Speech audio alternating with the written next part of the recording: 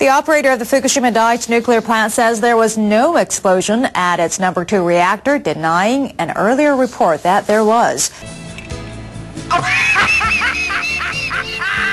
Internal investigators from Tokyo Electric Power Company still cannot determine how radioactive substances were released or why.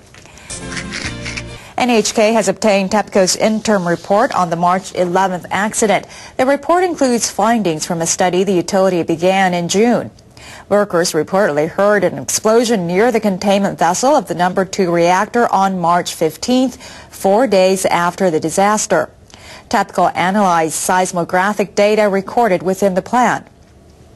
The company concluded the workers mistook an explosion at the number 4 reactor for one inside the number 2 reactor.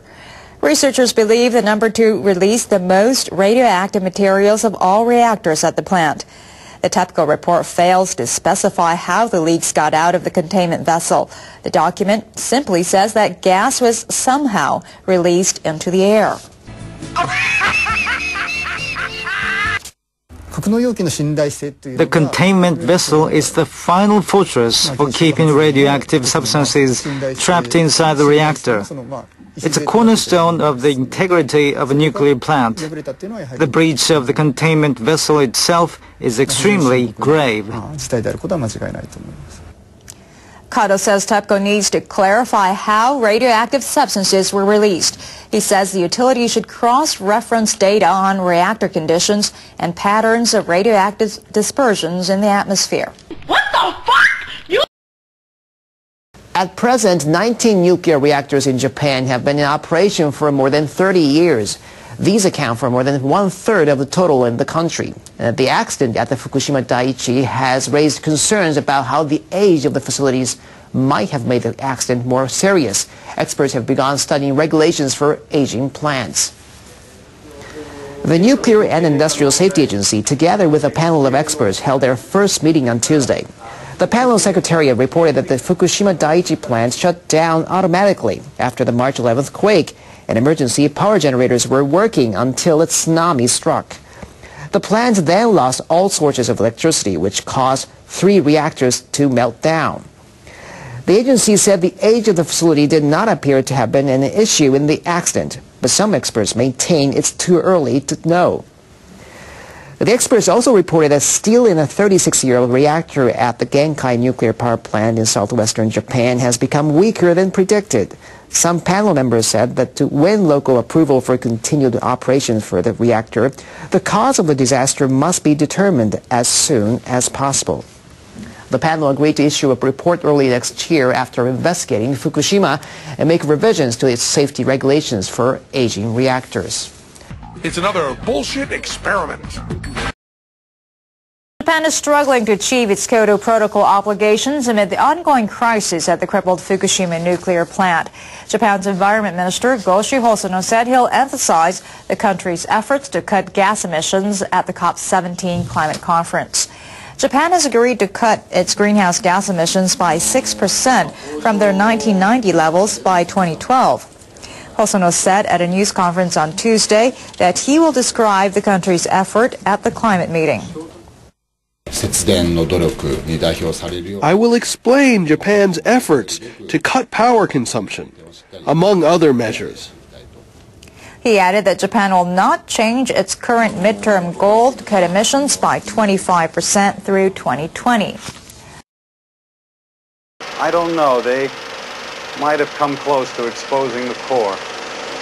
If that's true, then we came very close to the China syndrome.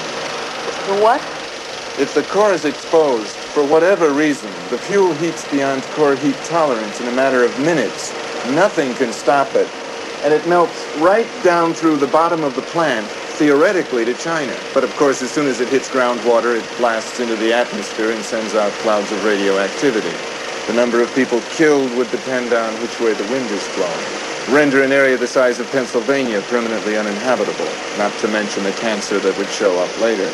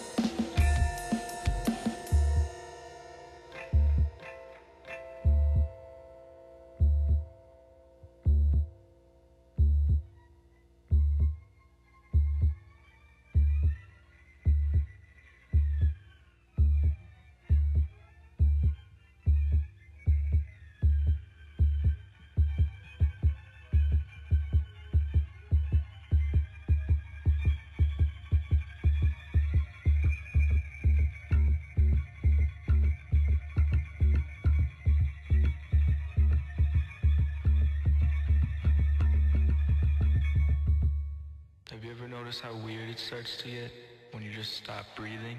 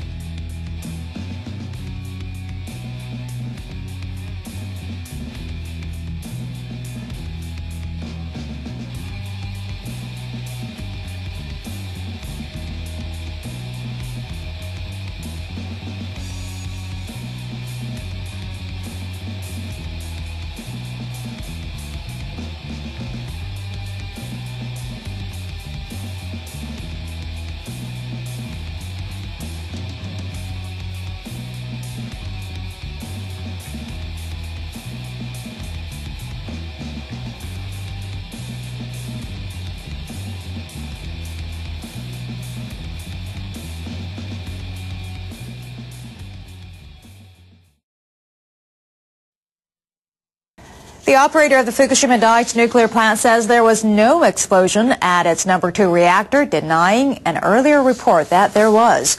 Internal investigators from Tokyo Electric Power Company still cannot determine how radioactive substances were released or why. NHK has obtained TEPCO's interim report on the March 11th accident. The report includes findings from a study the utility began in June. Workers reportedly heard an explosion near the containment vessel of the number 2 reactor on March 15th, 4 days after the disaster. TEPCO analyzed seismographic data recorded within the plant. The company concluded the workers mistook an explosion at the number 4 reactor for one inside the number 2 reactor.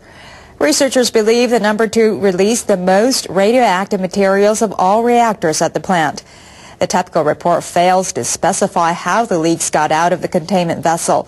The document simply says that gas was somehow released into the air. The containment vessel is the final fortress for keeping radioactive substances trapped inside the reactor. It's a cornerstone of the integrity of a nuclear plant. The breach of the containment vessel itself is extremely grave. Kato says TEPCO needs to clarify how radioactive substances were released. He says the utility should cross-reference data on reactor conditions and patterns of radioactive dispersions in the atmosphere.